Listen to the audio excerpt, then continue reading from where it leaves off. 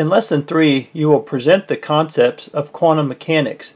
Now for some students, the ideas of quantum mechanics can be hard to grasp, so we've put together this set of demonstrations hopefully to make the idea a little more concrete. The whole idea behind quantum mechanics is to describe the arrangement of electrons found in an atom. If we know the arrangement of the electrons in an atom, we can predict reactivity. We can predict how that atom behaves in the presence of other atoms. In quantum mechanics, there are 4 quantum numbers. I like to think about these 4 quantum numbers as being like the 4 chapters in a book. And this book tells us about the arrangement of electrons in an atom. Let's begin it and take a look at each of these 4 chapters in our quantum mechanics book. The first quantum number, which is our first chapter in the book, is called the principal quantum number. The principal quantum number. The principal quantum number says that the electrons in an atom occur in layers around the nucleus of the atom. Now up to now we've been working with models, and you've been creating different ways of describing these atoms, and we've just been kind of like showing these electrons as being in a single layer around the nucleus of an atom. The principal quantum number says that the electrons actually occur in layers or shells about the nucleus of an atom.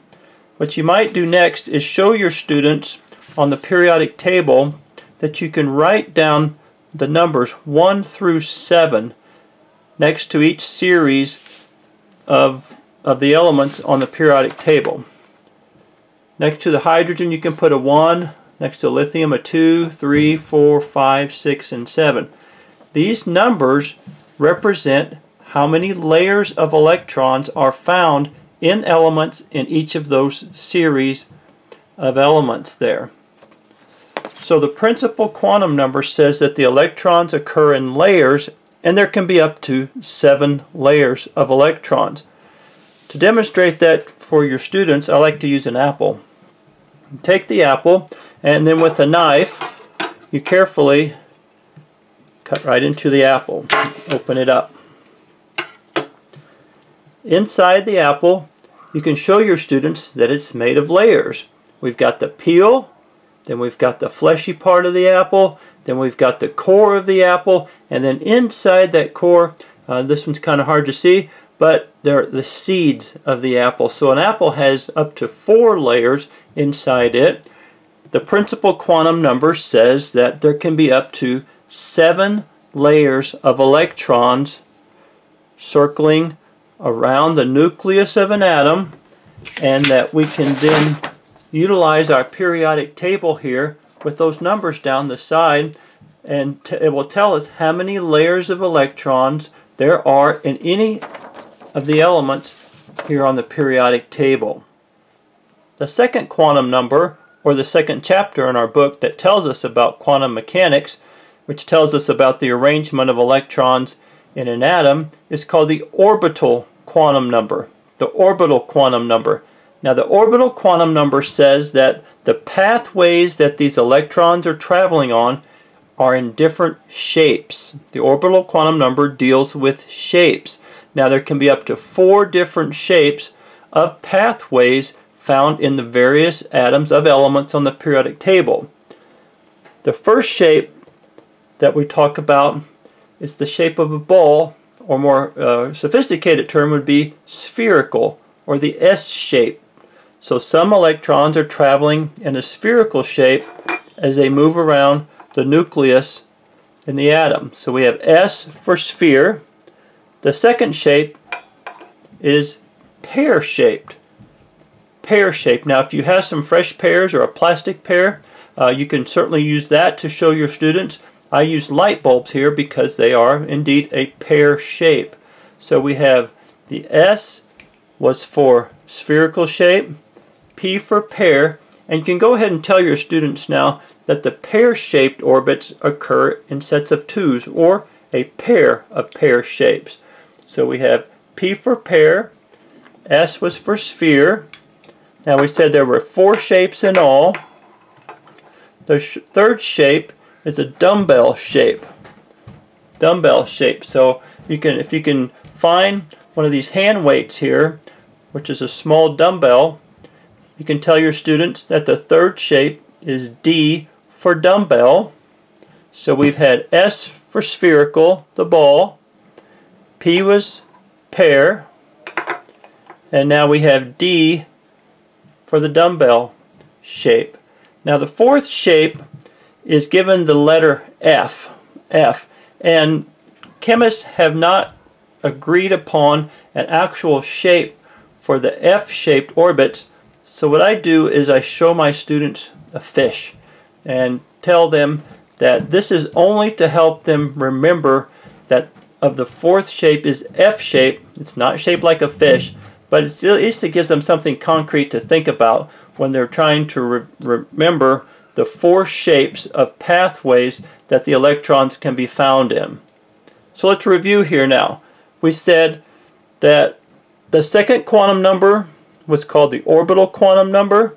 It says that there are four shapes of pathways that the electrons can be in. We talked about S standing for sphere, P was our pear-shaped, D was our dumbbell shaped, and the fourth shape is given the letter F, and we just kind of give it the shape of a fish here.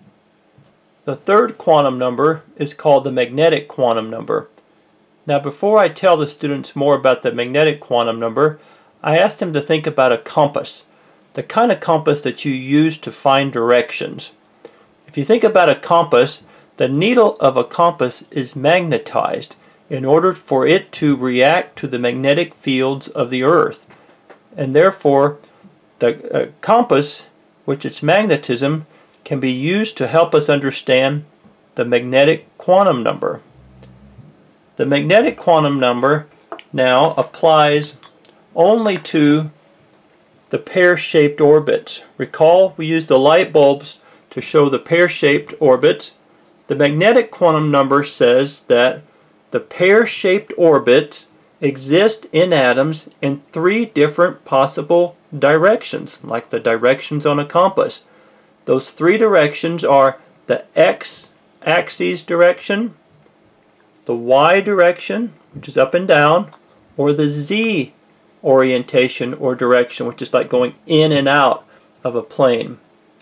So the magnetic quantum number, which applies only to the pear-shaped orbits, says that they can exist in an x orientation, a y orientation, or a z orientation in space. The fourth quantum number, which is our fourth and final chapter in our quantum mechanics book, is called the spin quantum number. The spin quantum number. The spin quantum number says that the electrons that are traveling around the nucleus of an atom, whether they be in first layer, second, third, or up to the seventh layer, no matter what shape that they're traveling in or which orientation in space they're in, the electrons like to travel in pairs. They like to travel with a partner. So if we have these electrons here in this atom, let's count here first. We've got 1, 2, 3, 4 of the red ones, so let's call those the protons. We've got 4 neutrons, and now we can count, we see we have 4 electrons. So this is atomic number 4, which is beryllium on our periodic table. Okay, so the electrons that are traveling in atoms of beryllium like to travel with partners. So as they move around the various different shapes, they travel with a partner. Now the second part of the spin quantum number says that within each pair, one of the electrons likes to travel in a clockwise direction. One travels in a clockwise direction, so I'll just draw an arrow here to show that this electron wants to travel in a clockwise direction, while the other member of the pair likes to travel in a counterclockwise direction. So it's spinning the opposite direction. So as the electrons move in pairs around, one is spinning clockwise, the other one's spinning counterclockwise. Now, if we had this is a model of an atom of beryllium. Let's take away a 1 electron and let's make lithium out of it. So we're going to take away 1 each of the subatomic particles there. So we've got 3, 3, and 3. We've got this 1 lone electron now, and it continues. It will spin either clockwise or counterclockwise and in its pathway around the nucleus of the atom. And we'll find in later lessons some interesting things about these single electrons, these lone electrons, and how they affect the reactivity of the atoms of various elements.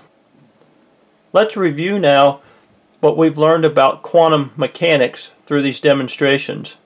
First of all, we said that quantum mechanics was a way to describe the arrangements of electrons in various atoms, which would help us then understand the reactivity or behavior of those atoms. We said there were 4 quantum numbers. We liken those 4 quantum numbers to being like chapters in a book. The first quantum number was called the principal quantum number. We used the apple to help us understand that one. Apples are arranged in layers. The principal quantum number says that the electrons are arranged in layers or shells outside the nucleus of the atom. We said there can be up to 7 layers, and then on our periodic table we said that we can put numbers down the left hand side here of 1 through 7 to tell us how many layers of electrons there are in these various elements on the periodic table. The second quantum number was called the orbital quantum number. And it describes the various shapes that the electrons are in. We said there was a spherical shape, and an S was used for its notation. We said there was a pear shape. We used light bulbs. We said the pear shapes occur in pairs, and a lowercase p was the symbol for the pear shape. Then we said there was a D, the dumbbell shape. And then finally we said there was the notation of F given, but chemists haven't come up with or agreed upon an actual shape, and since it was F shape, that we just use a little fish to help us at least get a handle on what that shape was like. So the first we talked about layers, the second one talked about shape, the third quantum number was the magnetic quantum number. It applied only to the pear-shaped orbits. Magnetic is like a compass that tells directions. The magnetic quantum number says the pear-shaped orbits can either be in the X orientation, Y orientation, or the Z orientation in space. And finally, the fourth quantum number was called the spin quantum number. It says that the electrons like to travel in pairs or in partners as they go in their various shapes around the nucleus of the atom. And it said one member of the pair spins clockwise and the other spins counterclockwise. So those are the 4 quantum numbers, and these are just some little demonstrations you can use to make these concepts more concrete. The next activity you'll have option to do is called the Dizzy Electron Game, where you can reinforce this idea of the spin quantum number.